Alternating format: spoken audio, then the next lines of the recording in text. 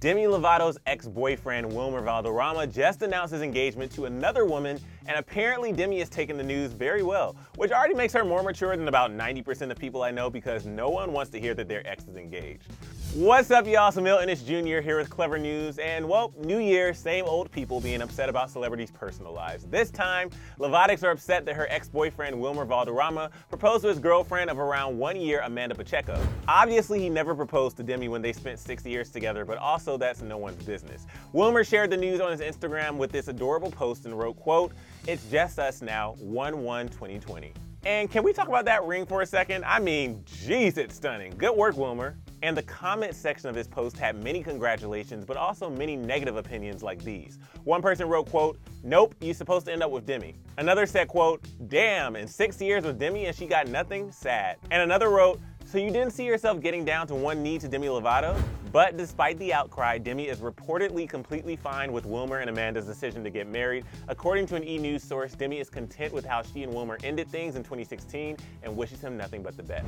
When they broke up, they released a joint statement that said, quote, "We will always be supportive of one another." And it seems that Demi still feels this way. The source said, quote, "She's happy for Wilmer if he's happy. She always wants the best for him in life and is glad he has found love. They will always be friends and have a special place in each other's hearts." But the source also went on to say that Demi has known for a while that Wilmer wasn't the one she was supposed to end up with. However, Demi did admit that she still loved him back in 2017. "I've never loved anybody like I loved Wilmer. And like I still love Wilmer." The source said, but she also realized he wasn't going to be her life partner, and she's known that for a while. She moved on from that and has been going in a different direction. She wishes him all the best though. And I am so here for this. The past can be in the past, because just because someone dated for 6 years doesn't mean they're going to marry that person. It's okay to move on. But Demi and Wilmer were last photographed getting lunch together in February of 2018, where they sparked some hope amongst fans they could get back together. But that started to fade away when Wilmer started dating Amanda about a year ago, so it didn't seem like a reconciliation between Demi and Wilmer was going to happen. But Demi has also moved on romantically and was recently in a relationship of her own. She was dating model Austin Wilson for a few months before they called it quits. The two let us know about their relationship when they went social media official last year, but they broke up just before the holidays, and Demi deleted the photos with him off her Insta and Austin unfollowed her, which is the most modern day confirmation of a breakup. A source told People that, quote, "She's concentrating on herself and her work right now, as well as focusing on her relationship with God.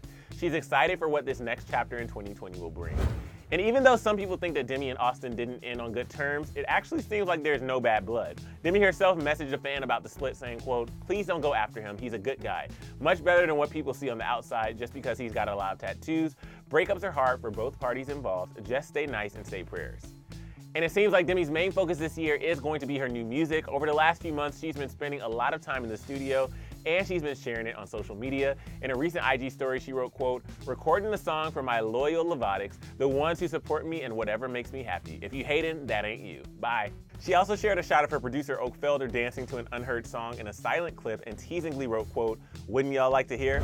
So clearly new music is on the way and we are ready for it. This will be Demi's first new music release since completing treatment for substance abuse issues in November 2018.